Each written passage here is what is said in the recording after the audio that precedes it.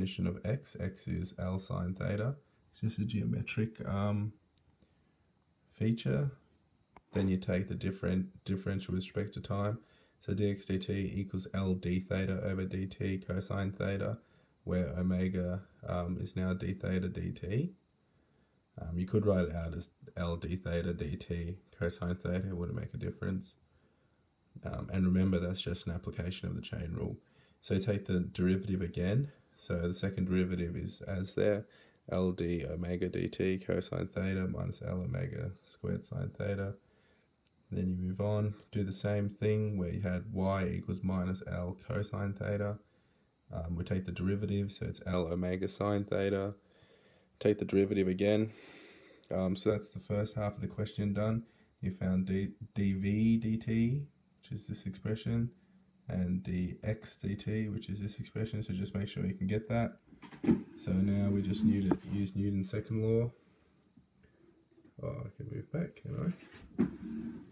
Oh, that's a good idea. So now I know the sum of forces in the x direction equals 0. The sum of forces in the x direction equals the mass times the acceleration, because we're doing a dynamics problem, not a statics problem. So you do the mass times du dt, which is there. So, still learning. M times du dt equals the sum of forces.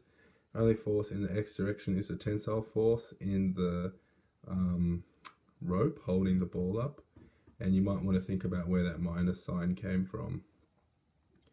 We do the same for the sum of forces in the y direction. So m times dv dt equals t cosine theta minus mg. So these are the two equations you need to get to. And now we're going to do some maths. So we're going to divide equation 1 by sine theta and divide equation 2 by cosine theta. So by dividing through by sine theta, okay, you get a cosine theta over sine theta term.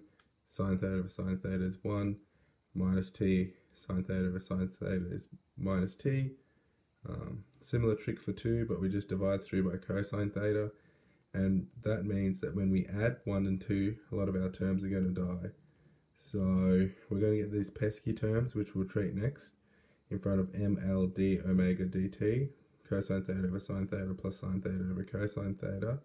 But if you look, minus L omega squared plus L omega squared cancel.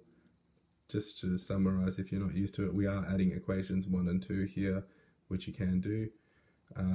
The tensile force, minus t plus t cancels, but you're left with this minus mg over cosine theta term, ml d omega dt. So we just multiply them by their different denominators. You get a cosine squared plus sine squared theta on the top, which is just 1 over cosine squared, cosine theta sine theta equals minus mg cosine theta. Yeah, I hope I've made it clear. Now you multiply through by that, cosines cancel, and you're left with d omega dt equals minus g over L sine theta.